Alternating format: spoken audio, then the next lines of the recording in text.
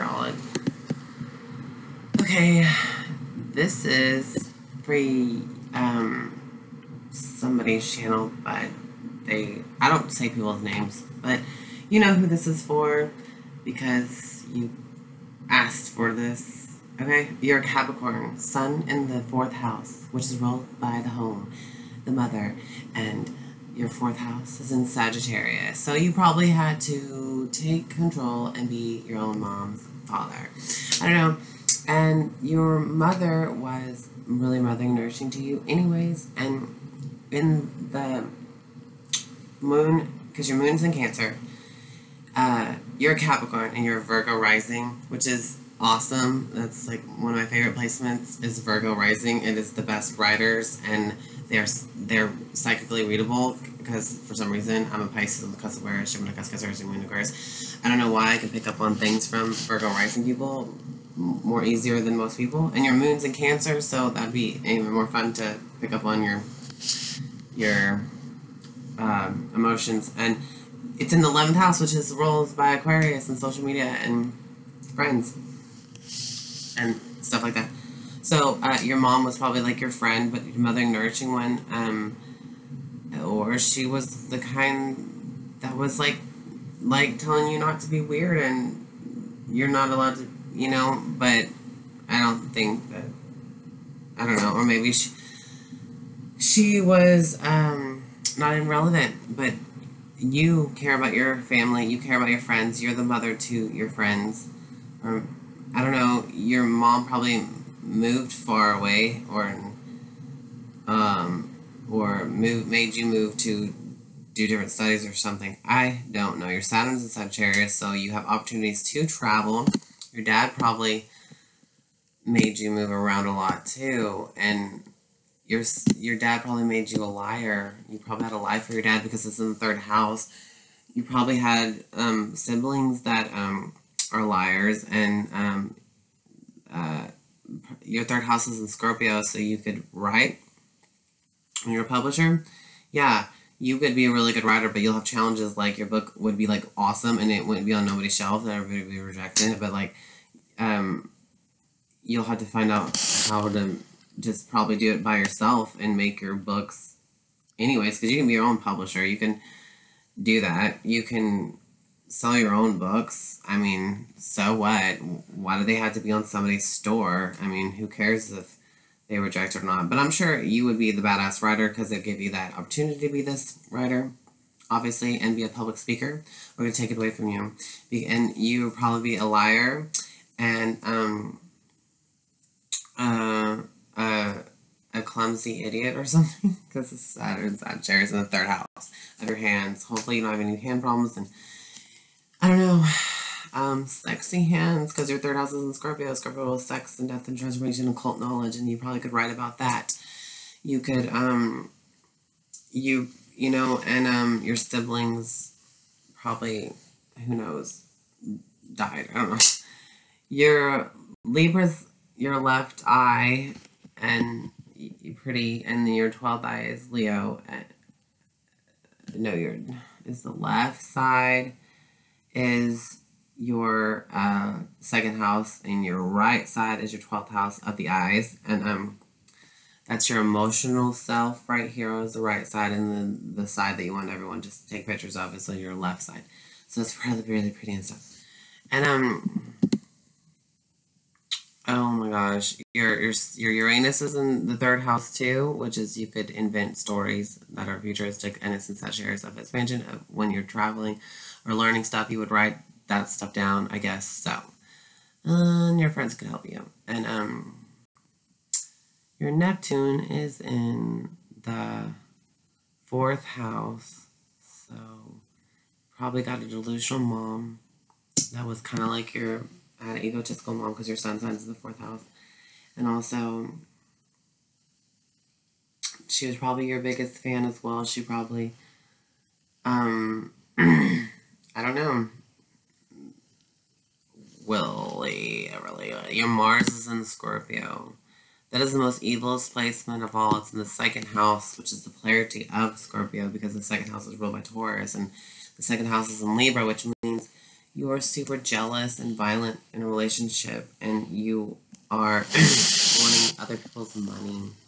You probably, who knows, have sex for money. Who knows? I mean, it could mean that you are... Lilith and Taurus means that you are a fucking thief, and you steal, and you are people, you know, are good to you in your relationships. You're proud of your beauty and your relationships, but you are a thief. And the 9th house of your philosophy is Taurus, and people don't hear you be preaching about what kind of money you made and how you made it and stole it and stuff. Plus, you're Virgo rising, so you can probably really sell some fucking cheap ass shit for like overpriced money. And because they're really good at that, lying to your face. And Lilith and Taurus is the thing that people don't want to see. It's like Ursula from The Little Mermaid. She does your bidding. She steals your voice and takes your legs and like gives you legs or whatever, but she takes them back, and she takes your man, and she just wants to win you all over. She wants everything that you have. Ursula from The Little Mermaid is Lilith and Taurus. Stay tuned for my Lilith series or my Lilith video. I don't know. Don't get mad at me. Your Venus is in a Capricorn, so you whether date somebody who has a career like yours that you want. And it's in the 1B house, the 4th house. So you would spoil your partner with money, I guess. And that you'd work with from home better. You'd work home from better with your relationships. Then the 10th house is how you're going to communicate in the public's eye and in your career and stuff. So you might be like this car salesman or something, scammer, I don't know, a liar in the public's eye that your dad taught you to be. A polarity of your dad. You want to be opposite from your dad, but apparently you are also secretly 7th house Pisces, which is all the people that you're going to attract. You're going to attract all these delusional, believing, fantasy people, and you're going to be like, and all these suicidal, helpless, sad, but sweet people that just want to serve you and give you money, and then you just take it, and it's awful because it just sounds really bad, these placements. And because you're just freaking fucking liar. It's terrible. Saturn in 3rd house is a fucking liar. And it's just, you'll have to learn lessons through that. You're not allowed to lie. You're not going to be able to give that public speaker that it's supposed to give you. And you're supposed to be a writer. But everyone's telling you to shut the fuck up. Like your dad. And then travel away from the place that y'all lied about or something. But that's crazy. Your sun sign's in the 4th house. Yeah, so of the home. And yeah, your 10th house is in Gemini, so you could be showing many faces on camera. Be cool. Your Neptune's in the Capricorn in the 4th house of home. So yeah, they probably like to film you.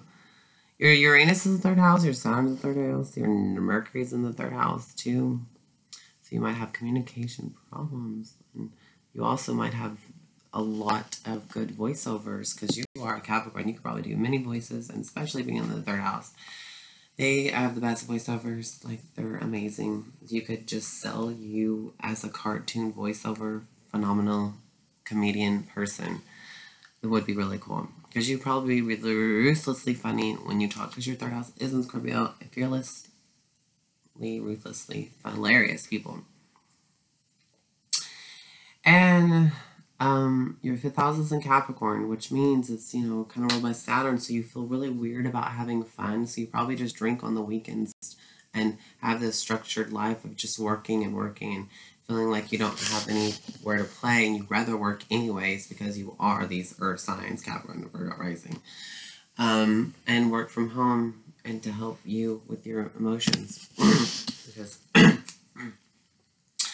but you have no home because it's everywhere. You're traveling everywhere.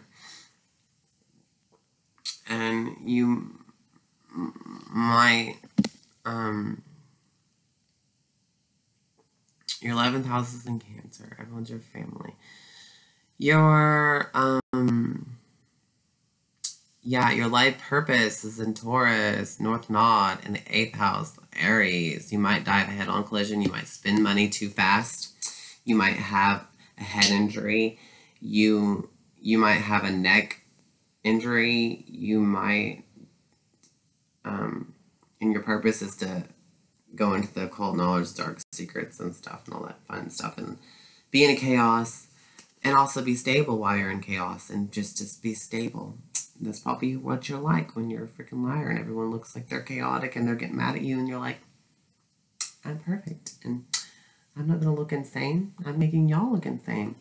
But I'm emotional and I can use that to my advantage. And it's just, I can manipulate you all too well. I'm just an amazing mother and I'm an amazing fathering figure. And my mother was this way to me in a way. Like, she taught me how to treat everyone equally. And now I know how to use them because I don't care if I wasted your $5 and you gave me a ride for a whole week for free. I told you I would give you $5 next week. After 2 weeks later, you're like, yeah, you made me mad, so I'm not going to give you your $5 because I'm a bitch. And I'm really well known for being a good driver, and people used to use me after I used them. Or something like that. Your Pluto is in Scorpio in the 2nd house. Sex and secrets and money making and possessions and food and relationships. All that about that money. All about how to get the money, the power of the money. And for my family, I just have to feed my family. Give me money, give me more.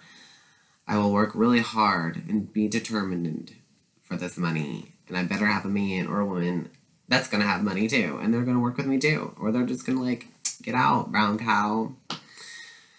You already know how to be a savage, Scorpio. You already know about that just darkness, despairedness. And now it's time to be more stable, financially secure on your own.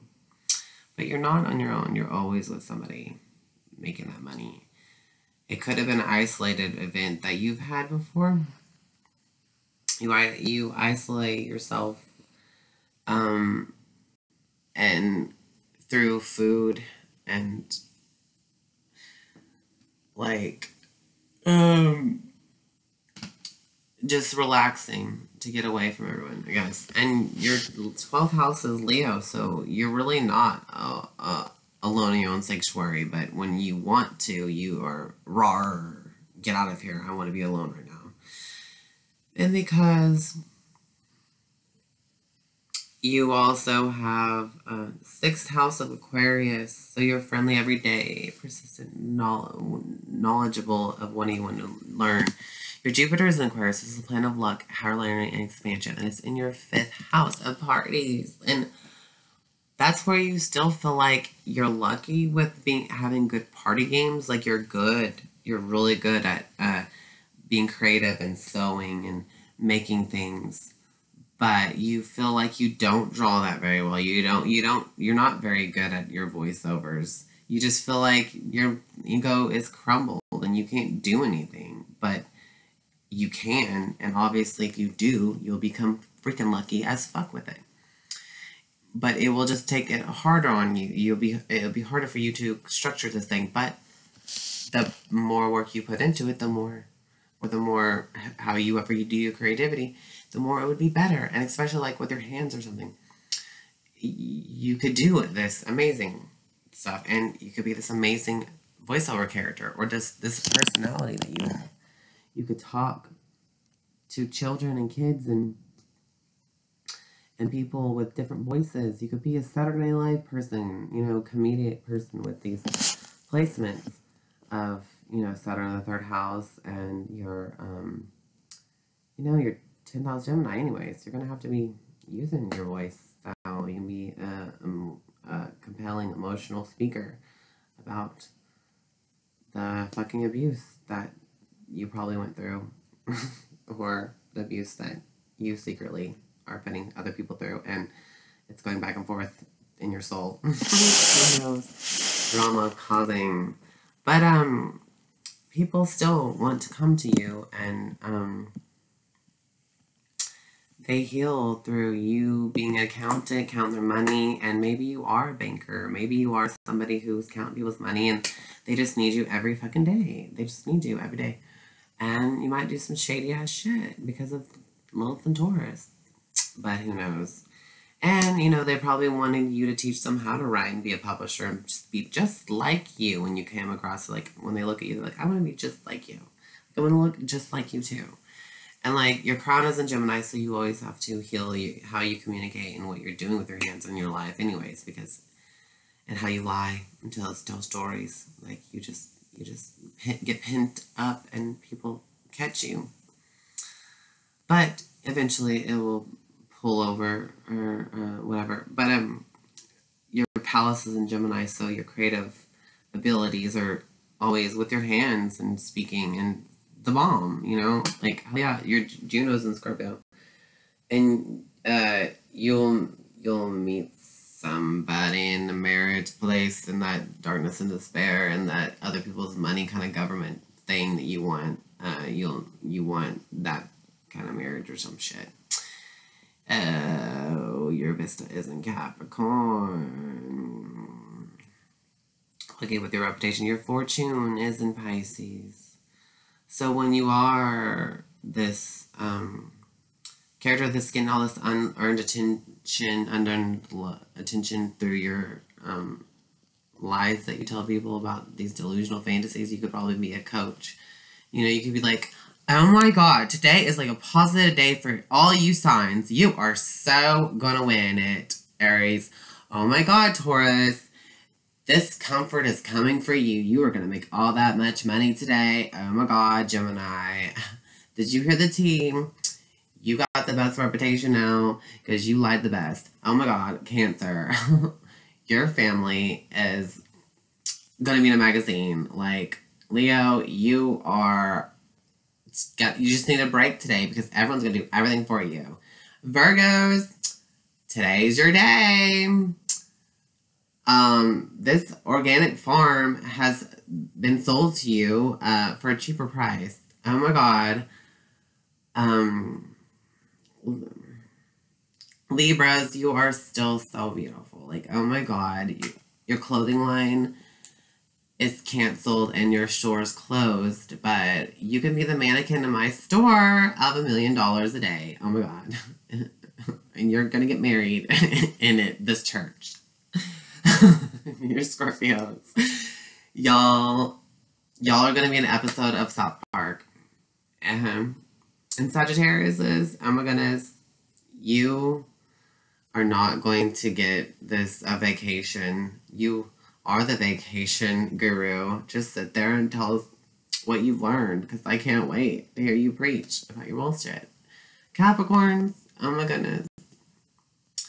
Well, there's more hard work to do because you just tore this fucking place up, so now you just have to rebuild it. Remodel this car for us, because you'll enjoy that the most. Aquarius, everyone is your best friend. You're no longer an outcast. We understand you. Oh my god. That weird shit that you did is just the future, and we want to be just like you because you're like the trendsetter. Pisces, oh my god. We all fucking care about you. Don't commit suicide, please. We know how sad you are because we feel it too. We feel you so much. And we believe you that your fucking unicorn Pegasus story that flew into your mirror, and it wasn't because you threw your lipstick at it that you're writing on the fucking wall with. We believe you. Yeah. Because, you know, not really, but we can because we want to. Because we want to be delusional too. Probably those 7th house people are just like, you're attracted to all those people. Whatever. And like, as if But that's awful that your 8th house has to be like you spend money too much without thinking, and other people's money, and it's like coming in, and it's like, whoa, put on the brakes. Don't be driving. You might be having a head-on collision or something awful, because that's your death house, Aries. Aries. And your North Node in Taurus is in the 8th house. Your purpose is to be financially secure, comfortable, and realize being more stable instead of so chaotic, especially when you get angry and stuff. And when you do get angry, you are just sort of like angry, like a contemplating Taurus. Like, you don't want to just ruffle feathers because they can buy your bullshit, or you're probably amazing storybook Mother Goose storybook teller, and we would all love that. And you should attract all these innocent-minded, broken people. Pisces want to explore your fantasy world that you can come up with, especially with your speaking of the darkness that you know of the hardship anyways. But your dad, how, like, talk like your dad or something like that. Who knows? Whatever. I don't know. Information. And your brothers and sisters could have been hard relationship with them, and they could have been moved, scattered around, and they keep expanding. I don't know. Butcher. Yeah. But that's the glory of multiple dimensional love. You have a serious heart, and you can make party games happen. You can make things really good with all this hard work and restrictions. You poor thing, you know. And y'all are awesome, Virgo risings.